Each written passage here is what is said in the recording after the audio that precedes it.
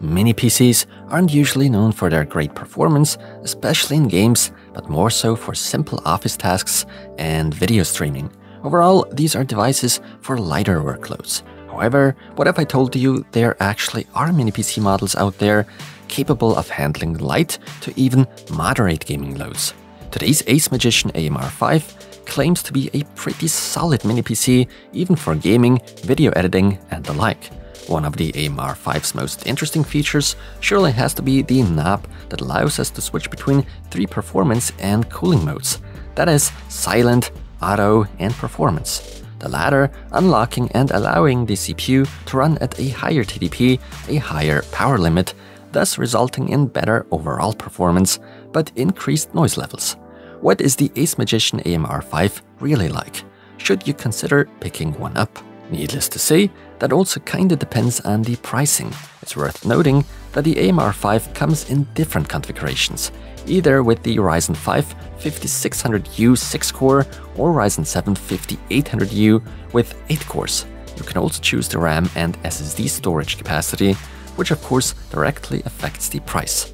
In today's test, I'll be featuring the AMR5 model with the 5800U CPU, 16GB of RAM, and a 512GB SSD.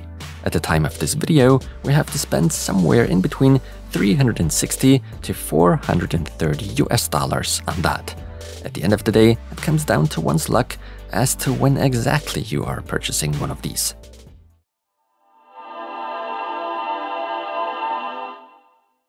Very well, the unboxing experience is fairly exciting and pleasant. That's a nice touch by the brand. I quite like that. And as far as what comes included, there's the mini PC, the power cord, and the power adapter / power supply, apparently capable of providing a maximum of 65 watts.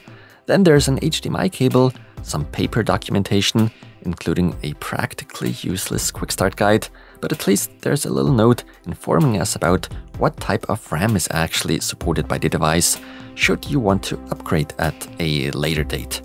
On the note's back, there are a few steps listed to obtain the RGB software for the PC. Okay, aesthetically speaking, I have to say I'm not a fan of it, although to be honest, I wouldn't rate it badly, just not super visually appealing. At the end of the day, it's purely a matter of preference, of course. But credit where it's due, kudos for at least trying to stand out from the rest in terms of design. What I also like is that the device isn't placed the usual way, but stands upright. That saves a lot of space and could make the device's ventilation a bit easier. We are talking of a height of 156mm, a depth of 133mm, and a width of just 72mm. We are being offered the following ports on the device front. One USB-C, the fast type 3.2 Gen 2, followed by 2 regular USB-A 3.2 Gen 1 and a 3.5mm audio jack. On the back, there are some more ports. 2 USB-A 3.2 Gen 1, DisplayPort and HDMI, Gigabit LAN, and obviously the power input. A disadvantage of having a mini PC that's upright is that they're not always coming with VESA mounting support. So unlike many other mini PCs, this device cannot be hung on the wall or behind monitors or TVs. So what kind of hardware is there inside the AMR5?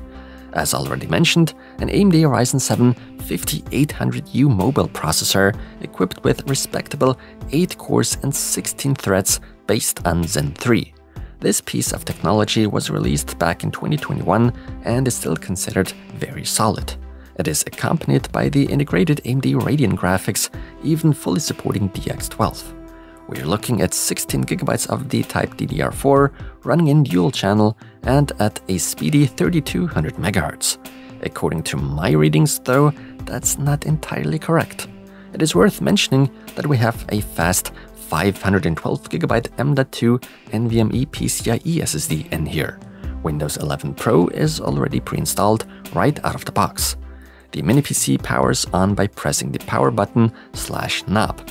Quite nice in itself, but unsightly fingerprints tend to remain. When we boot up the device for the very first time, we are immediately offered an excellent language selection for the further setup steps. As usual for Windows nowadays, the actual setup process has become very user-friendly, so anyone can do it.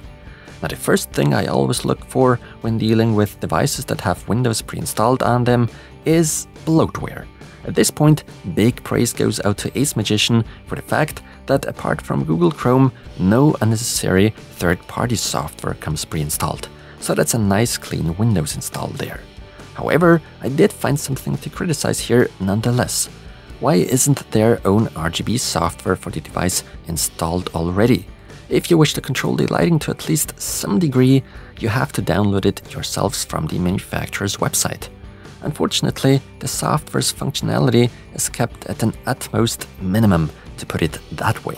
Not only are there barely any effect options to choose from, but also the toggle for on and off is terribly unresponsive. To make matters worse, the settings are only temporarily saved. As soon as the PC is restarted, everything goes back to default in terms of lighting. Sadly, the software is pretty much useless. Things look more positive when glancing into the device manager. All drivers have been installed successfully and thoroughly. The Mini PC practically is ready for use right out of the box. Windows 11, the Pro version of it, was apparently activated using a digital license. A quick check using a CMD command reveals that it is in fact a genuine volume MAC key, so that's one that can only be used once.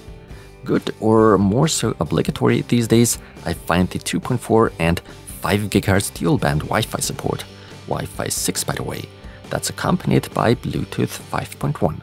Alright, let's now cover the 3 modes at our disposal. Out of the box, on default, the device operates at its silent mode, indicated by the blue button lighting, green indicating the auto mode, while red stands for the performance mode, for the maximum performance the device is capable of outputting. To better understand these individual modes, I read out the respective CPU package power using Hardware Info 64. In silent mode, the CPU draws between 12 and 17 watts.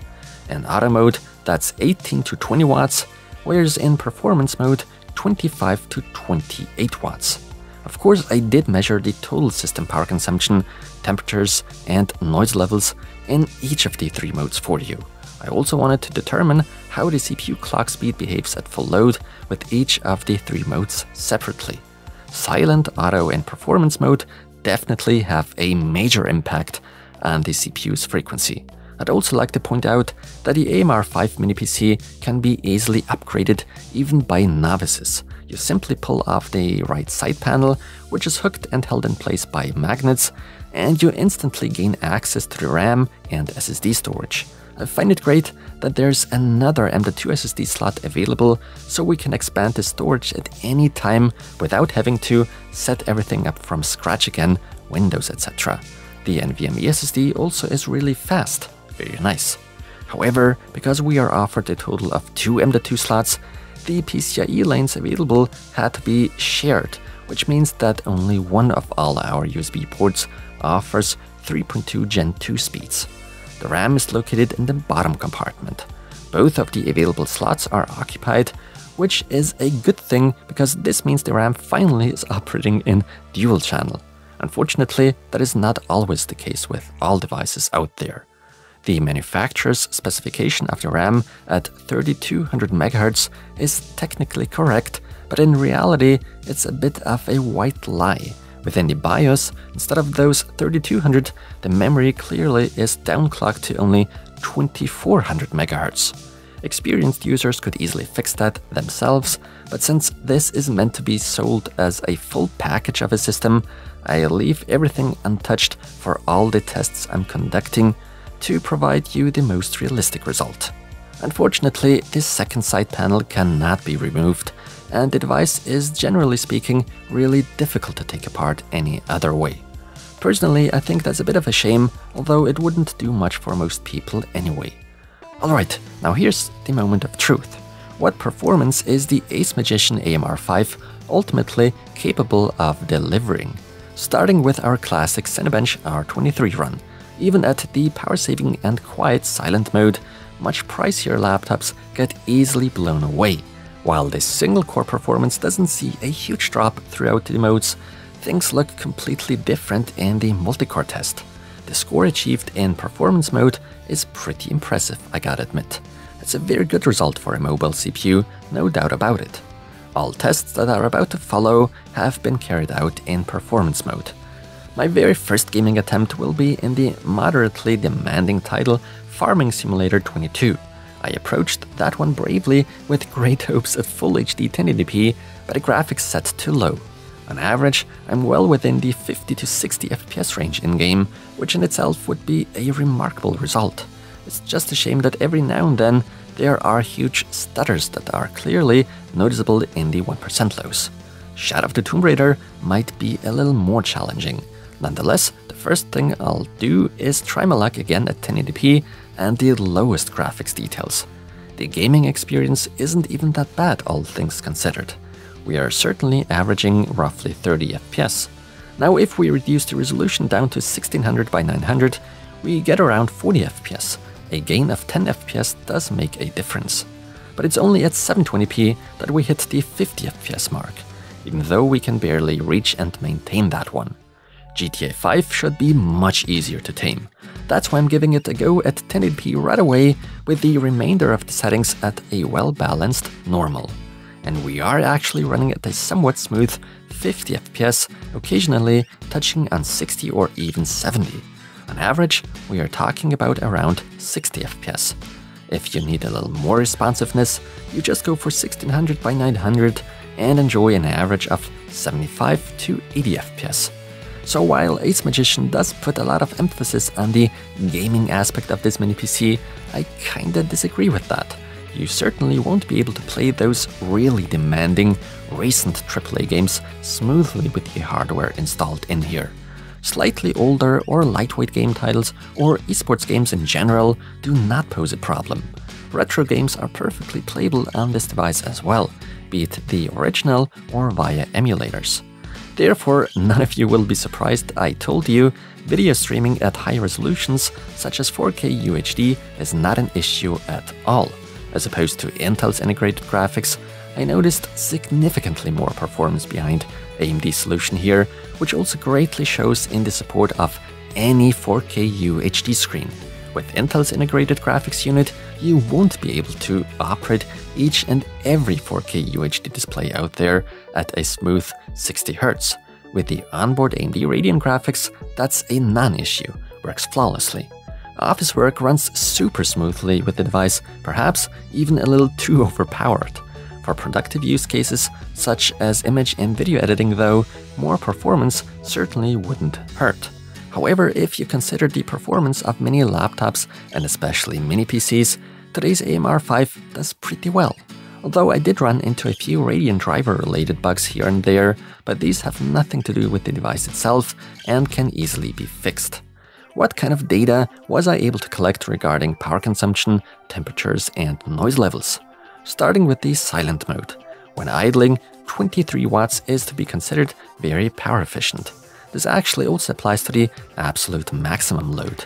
The temperature in my case settles at a max of 62 degrees Celsius and a noise level of a pleasant 40 decibels can be measured throughout. When switching to auto mode, the power consumption increases noticeably. However, the idle power draw remains unaffected. The noise levels barely change with a max readout of 41 decibels, but this on the other hand translates into temperatures within the realm of 70 degrees. Things get really interesting in performance mode. The idle power draw remains the same here too, but the mini PC now goes up to 95 watts at load. The included power supply is only rated at 65 watts though. Quite interesting indeed. Still, during all my testing, there were no problems whatsoever. The temperatures are now heading towards 80 degrees though, which is to be considered still okay. But the cooling solution clearly is nearing its limitations. A measured noise level of 45 decibels can no longer be considered inaudible nor pleasant. While I wouldn't state that's noisy, quiet wouldn't quite suffice either. Conclusion. Needless to say, one can't really expect perfection from devices of this type. The ACEMAGICIAN AMR5 has many great strengths, but of course also has its downsides. What might be a screaming gimmick is the knob for those 3 performance modes and fan profiles, but ultimately it turns out to be an extremely useful implementation. so multiple potential types of customers are targeted at once, successfully, I'd say so. Today's mini PC is not only ideal for office work with plenty of performance headroom for the future, but also for other applications that demand a little more performance. Of course, you shouldn't have false hopes regarding image and video editing, but the device is at least usable in that aspect when not expecting too much from it. The only area you should watch out for is gaming. While ACEMAGICIAN heavily advertises this mini PC for gaming use, be cautious. As I said, gaming is indeed possible, even really smoothly, but only if you choose the right titles for this device that don't require too much raw performance. Compared to the cheaper alternatives on the mini PC market, I personally think that paying extra for this AMR5 is definitely worth it. Anyone that finds the right use for the ACEMAGICIAN AMR5 will definitely end up very happy with this device. I can definitely recommend picking one up. With that said, thank you so much for watching, and until the next one.